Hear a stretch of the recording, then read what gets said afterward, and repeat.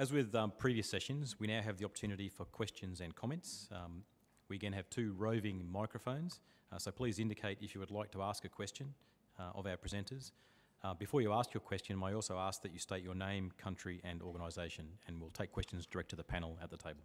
So please indicate and someone will bring you a microphone. Thank you.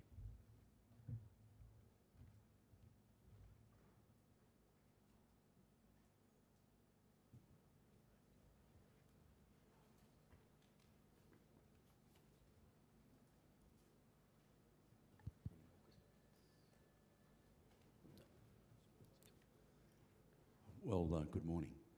Lee Cordner, former naval officer and now part-time academic.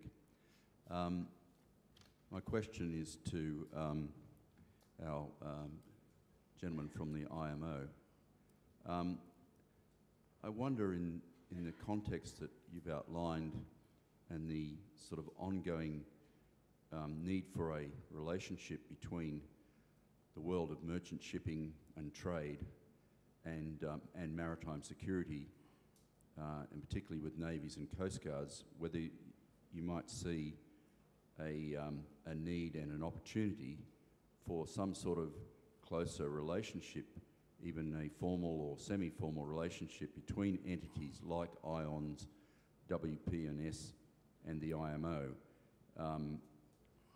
You already outlined RECAP, Djibouti, Code of Conduct, that sort of relationship where IMO is very involved in the anti-piracy world, but I wonder if there might be a need and a prospect of a close relationship between the IMO and the regional coordinating bodies like IONS and WP&S. Thank you.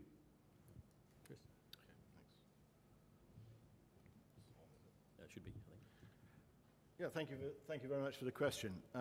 IMO is the collective will of the 170 member states. That's the decision makers. They are assisted by a number of organisations in consultative status that have proved to the 170 member states through the Council they have a global reach, they're relevant, they contribute, they're non-sort of aligned politically, etc. And so organisations like RECAP,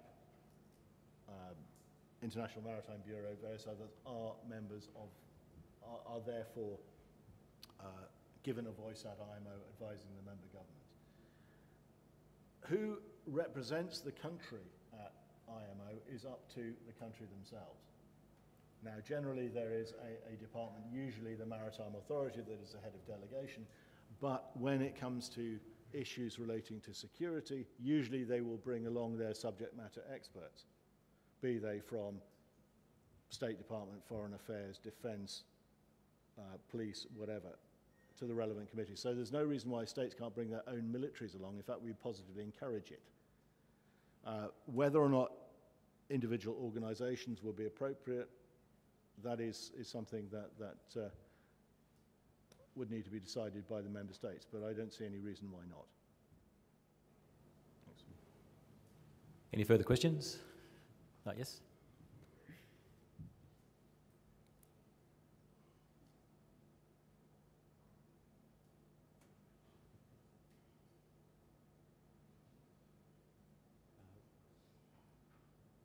Rupert Herbert Burns from the Stimson Centre. A question for Chris. Chris, has there been any international studies or analysis that you're aware of the state of the ports and terminals around the world?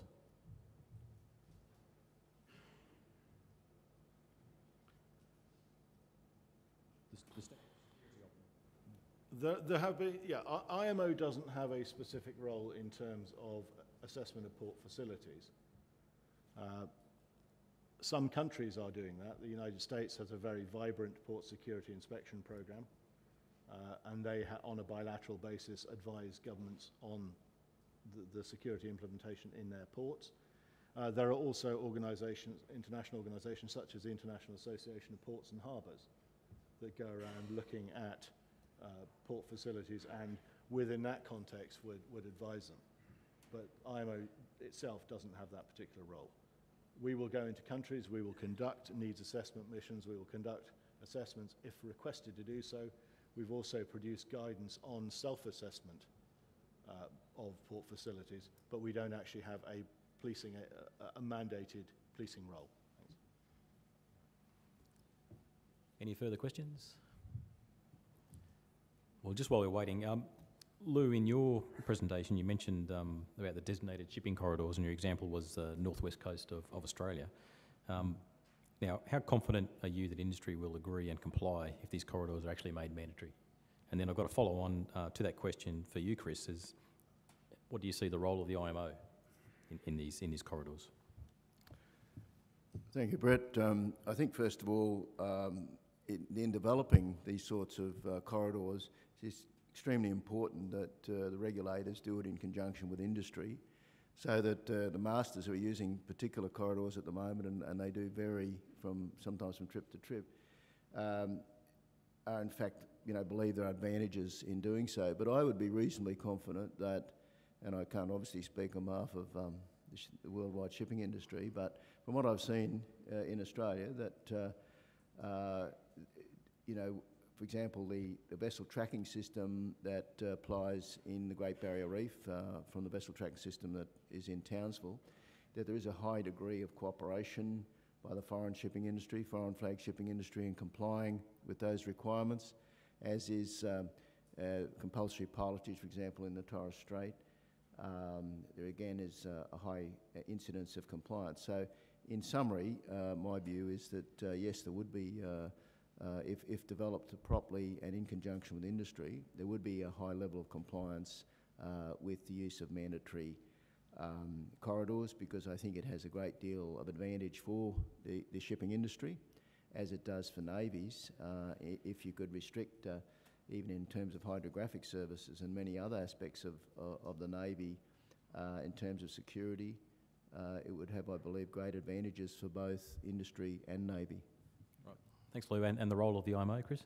Yeah, where these proposals are for safety, where they're consistent with international law, for example, UNCLOS, then the proposals are generally brought to IMO, the people that deal with safety of navigation. So, for example, traffic separation schemes or routing ships in particularly sensitive sea areas. And once accepted, the details are then promulgated. For example, in a military context, the internationally recognized transit corridor going through the Gulf of Aden was brought to IMO, and a safety of navigation circular was then promulgated to all member states saying, this is now the approved route. Thanks, Chris. Thank you, Lou. Any further questions? Yes, over here on the right. Thank you, Chair. Jane Chan from the Rajaram School in Singapore. A question for Mr. Russell, actually, and this is very much with reference to Chris' presentation on IMO's rules and regulation on safety and security. Perhaps you can share with us a shipping industry perspective on whether some of these rules and regulations are in fact functional and relevant, because I think in your presentation you mentioned that in terms of some of the environmental regulation is becoming a bit costly to the industry. Thank you. Sorry, could I just get clarification? You're referring to piracy or? Just safety and security in general, the IMO regulations and rule in that sense. Thank you. Again, industry was involved. Certainly our International Chamber of Shipping and other international industry bodies were heavily involved in the creation of the ISPIS Code. And I think, as Chris mentioned, in terms of shipboard security, it wasn't that difficult, although added, of course, in terms of regulation impact, but officers and training of crew. And in certain countries, and Australia is one of them, they introduced a visa system for all foreign seafarers visited Australia, had to have a special visa. It's an electronic visa. I think the industry, that was done again in close cooperation with Shipping Australia, for example, here in Australia. And I think where regulators do involve industry at the early stage of developing such regulations, have a much greater chance of success. There are direct advantages for industry in a high security outcome, naturally, as mentioned before, and the overall view of industry, internationally in the shipping industry, in relation to security, is highly supportive, and they'll do what they can, primarily because of the direct commercial and economic benefits that flow from good security, compliance and outcomes. Right. Thanks, Lou. Any more questions? I've just got one more for you, Chris, here. Towards the end of your presentation, you talked about your pillars. How resilient do you think those pillars are as individual pillars of your maritime security strategy?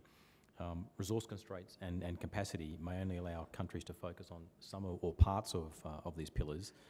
Now, if these pillars are not progressed in a complementary manner, how successful is that strategy? The short answer would probably be not very. What we're trying to do is address a series of law enforcement challenges in one go. And whether it's piracy and armed robbery, or whether it's illegal fishing, or illegal migration, or dumping of toxic waste, or search and rescue, they all require the same things. They require a national legal framework. They need appropriate situational awareness, so you know where the threats are, where the people are. They need some sort of ability to get out and interdict, and they need a legal follow-up to it. So what we're trying to, the approach we're trying to take is first of all, no one agency is in charge. A lot of agencies think they are, but in any one situation, you will have at any one time, different agencies will take charge. For example, in the piracy context, it's a law enforcement situation. So the Navy may well be out there providing the taxi, but it's actually law enforcement that does the takedown, does the prosecution, etc., because that's not what navies do in many cases. Similarly, so we're trying to push the idea of joined up thinking. If you've got a Navy but no Coast Guard, great. Use the Navy as the vehicle. Get the Navy out there with fishery protection officers on board, with narcotics officers on board, with safety of navigation people, whatever. Get some bilateral agreements between the government departments and maybe get some money coming back. So if, because of the presence of the Navy with fishery protection on board, they're driving up compliance and more people are paying licenses, more revenue coming from the fisheries, some of that money comes back to the Navy, pays for fuel, you've got a win-win situation. So we're almost going in there, first of all, suggesting selling the concept of a national maritime strategy. First of all, how am I going to use the wet bit? And this is a challenge in a lot of countries which are essentially very land-focused, that the border is actually 200 miles that way, and you've got potential offshore oil and gas, you've got fisheries, you've got seabed resources that all need to be developed to make money, but need to be underpinned by good maritime security to protect it.